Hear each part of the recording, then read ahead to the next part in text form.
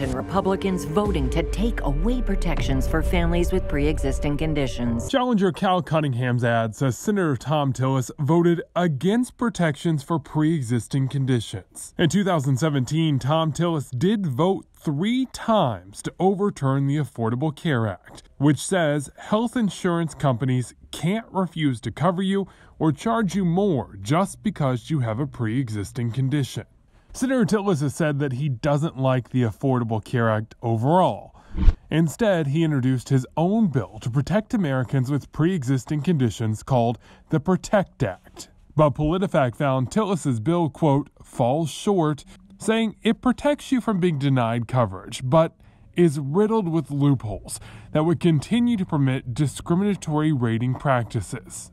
That means under Tillis's plan, people with pre-existing conditions could still be charged more. So Cal Cunningham's ad is telling the truth when it says Senator Tillis voted against protections for pre-existing conditions. Ben Briscoe, 2 Wants to Know.